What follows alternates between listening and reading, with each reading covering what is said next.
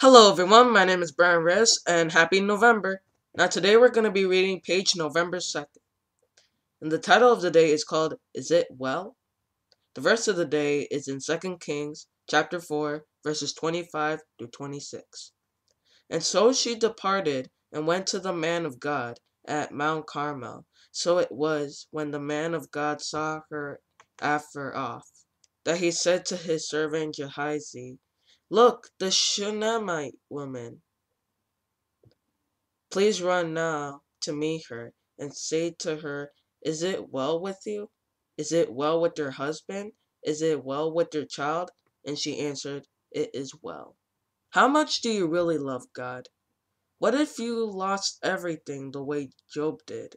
Would you still love him? Whoa, that's the real test, isn't it?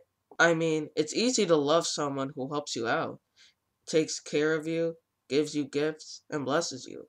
It's a lot harder to love someone who allows bad things to happen to you. Isn't our first question always, how could God love me if He allowed blank? And then we get angry, and our next question is, why should I love God if He's going to treat me like that? Actually, you could say that we find out just how much we love God when something bad hits us hard. That's when we have to decide whether we love God or only what He does for us. That's the decision Horatio Spafford had to make. First, his only son died of scarlet fever. Then all his property was wiped out in a fire. Deciding that his family needed a holiday, Horatio booked passage on a ship. But just before it sailed, he was delayed by business. So he told his wife and four girls to go on ahead and he'd meet them. 9 days later, he learned that the ship his family had been on had sunk, and only his wife had survived.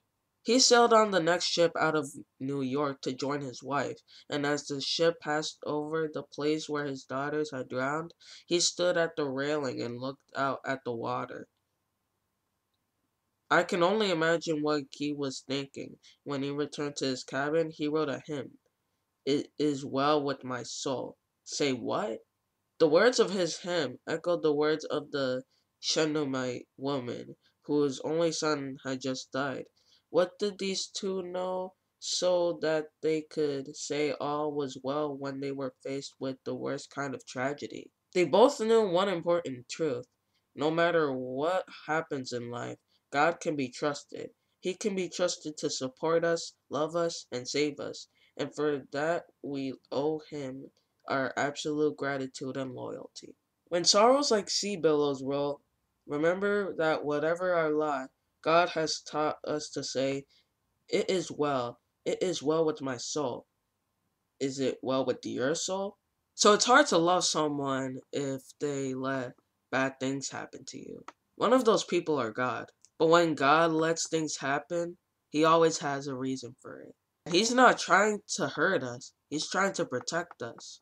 We all just need to trust God so He can love us and support us. Do you love God? This has been another daily devotional. Thank you for watching, and I'll see you next time.